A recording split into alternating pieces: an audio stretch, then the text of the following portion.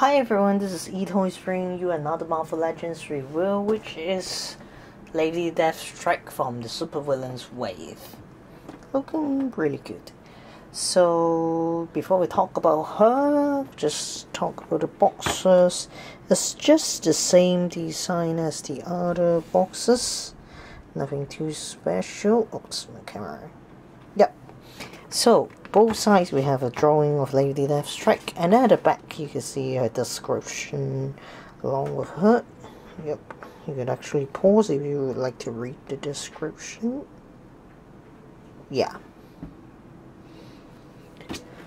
So, the figure itself doesn't come with any accessories, though she does come with the Sentinel BAF, the main body part. We'll talk about this later. And yeah, the figure itself looks really damn good actually. Another great job. Every time I crack figures from this wave, I feel like Hasbro did a really good presentation of them. This one just looks awesome. So let's talk about her articulation first. You see actually the face sculpt is very good sculpted. It's a really good presentation of her. And her head move up like that and then down like this. Actually pretty much is quite good actually. Yeah, because her head's actually she could look up that much. Yeah, because the hair is kind of a rubbery material, so you could actually bend a little bit if you would like to do so. And then neck, she goes like that, and then she also goes 360, and both of her hands goes out like this. And yeah, another 360 articulation, and then she does have a swivel and a single joint elbow, and this part of her hands I don't think is articulated. But I do think if you put some hot water or using a hairdryer, it does move. But for now, I tried a few times, but it doesn't move. And her hands goes up and down, and same as the other side also. So yeah, she have a waist swivel, and then she could go down. Not much actually. It's just a ball joint. Yeah, she goes back like that, and then yeah, not much.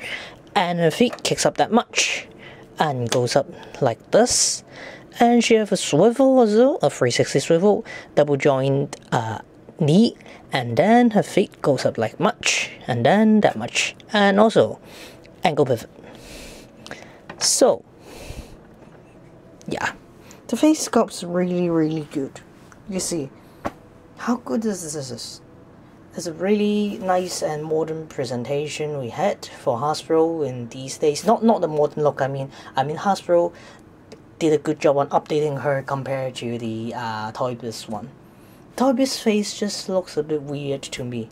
This, though, I remember Lady Deathstrike is a Japanese. Please correct me if I'm wrong.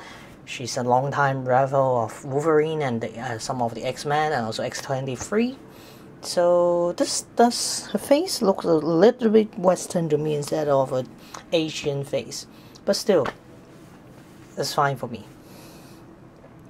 So let's do some size comparisons. So she stands around a little bit shorter than 6 inch, around 6 inch. Yeah, just a normal height for female Marvel Legends figures.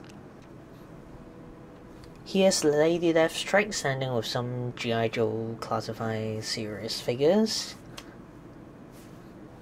Here we have the Mayfax Batman and also the Goldmax. It's a Samurai Goldmax, I call him.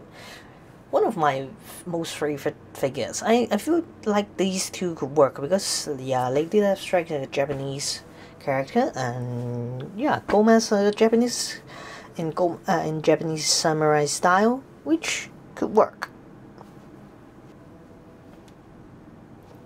Then we have Lady Deathstrike with Bullseye and also Sabretooth.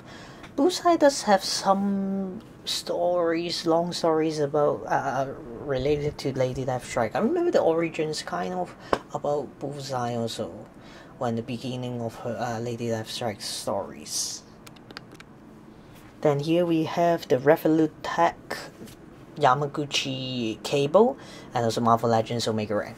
Both stands very good next to Lady Deathstrike. And this cable actually one of the best figure Revolut Tech have gave us. Yep, what a nice figures. Then here we have the Marvel Legends Mystique and X-23.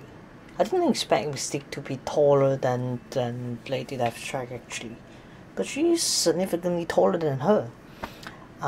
Yeah, both characters had a lot of stories going on with Lady Deathstrike back then. I remember Mystique pretending to be Lady Deathstrike, and these two they often fight.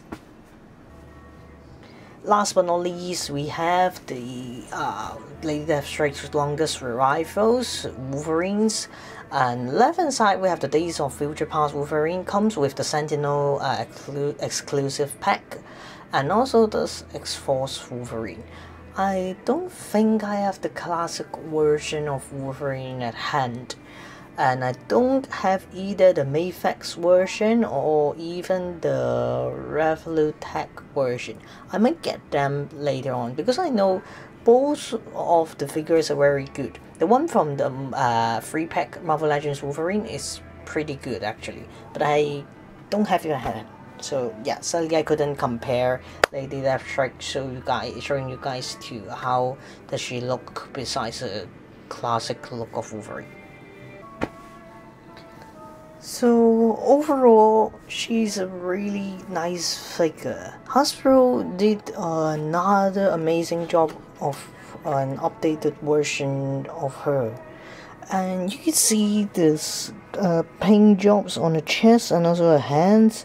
All of this are really good actually. They did a really great job on this. The paint, the sculpting is really good, and her face looks pretty good also. And just one minor problem for mine actually, yeah, there's a little bit paint job problem. The red paint goes onto her clothes actually, just a very minor one. So this is one of the QC problems Hasbro sometimes have for quite some time already.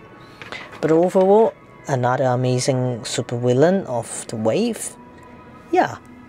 So if you enjoy my video, feel free to like, thumbs up and subscribe to my channel, and stay tuned for the photos after my review. See you guys.